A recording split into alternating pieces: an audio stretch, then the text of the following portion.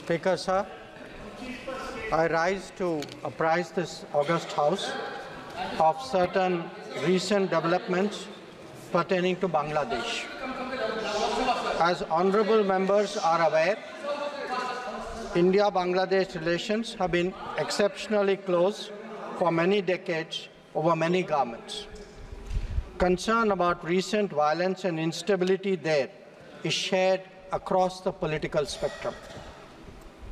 Speaker, sir, since the election in January 2024, there has been considerable tension, deep divides, and growing polarization in Bangladesh politics.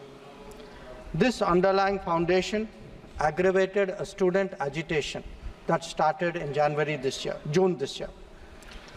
There was growing violence, including attacks on public buildings and infrastructure, as well as traffic and rail obstruction. The violence continued through the month of July. Throughout this period, we repeatedly counseled restraint and urged that the situation be diffused through dialogue. Similar urgings were made to various political parties, political forces with whom we were in touch. Speaker, sir, despite the Supreme Court judgment on 21 July, there was no let-up in the public agitation. Various decisions and actions taken thereafter only exacerbated the situation.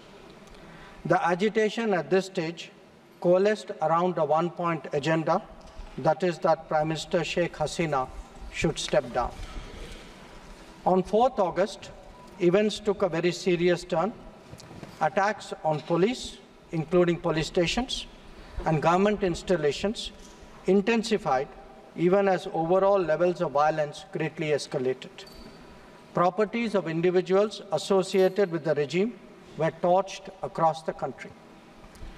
What was particularly worrying was that minorities, their businesses and temples also came under attack at multiple locations. The full extent of this is still not clear. Speaker, sir, on 5th August, demonstrators converged in Dhaka despite the curfew. Our understanding is that after a meeting with leaders of the security establishment, Prime Minister Sheikh Hasina apparently decided to resign.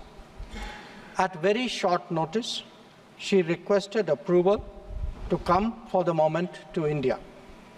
We simultaneously received a request for flight clearance from the Bangladesh authorities. She arrived yesterday evening in Delhi. Speaker, sir, the situation in Bangladesh is still evolving. The Army Chief, General Waqaruzzaman, addressed the nation on 5th August. He spoke about assuming responsibility and constituting an interim government.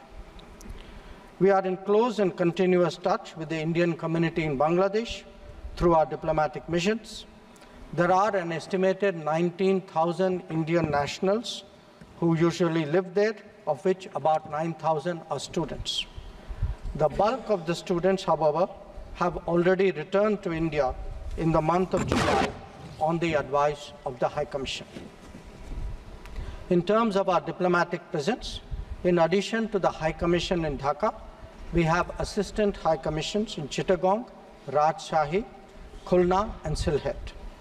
It is our expectation that the host government will provide the required security protection for these establishments. We look forward to their normal functioning once the situation stabilizes. Speaker, sir, we are also monitoring the situation with regard to the status of minorities. There are reports of initiatives by various groups and organizations to ensure their protection and well-being.